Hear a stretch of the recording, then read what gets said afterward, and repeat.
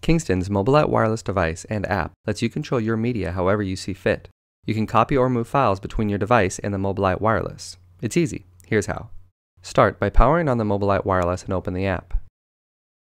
Touch your MobileLite Wireless device and navigate to the destination of the file that you want to copy or move on an SD card or USB drive connected to the MobileLite Wireless.